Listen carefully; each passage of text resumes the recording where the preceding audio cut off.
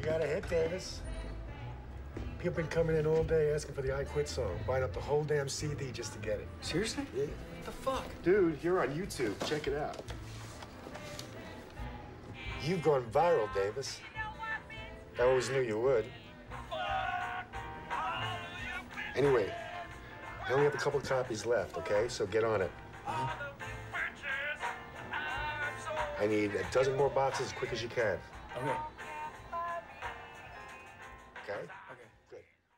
You know, folks, if it's one thing positive we can take away from the storm, or rather I should say the federal flood, is that it taught us that the musical culture of New Orleans is our greatest asset, maybe our only asset.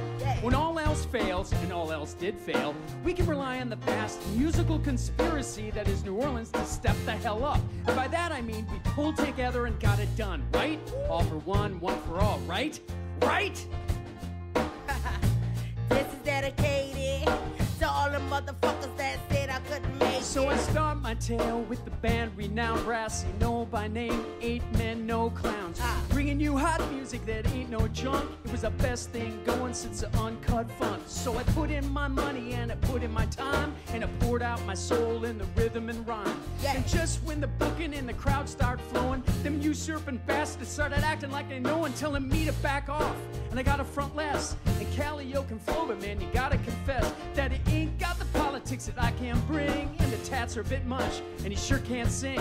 You get to soon think that I ain't fit for command, the artistic direction of my very own band. And so I find it untenable, this position. You out there running your sedition commission, thinking you can tell me what the band's about. But you know, fuck that dumb shit, man, I'm out. And I ain't worried about none of you bitches. I'm so sick of your shit. What you talking about? Y'all can't fire me. fuck. Dude, really, you gotta do that now? Davis, this is historic. Cheeky darling, what the fuck was that? What you mean? I'm looking for nasty on this. Davis, if I put any other bad word in there, it's not gonna be played on the radio. They gonna have to bleep the motherfucking song. This ain't gonna be on the radio ever. This is my manifesto, my goodbye. Fuck the radio, fuck the music industry.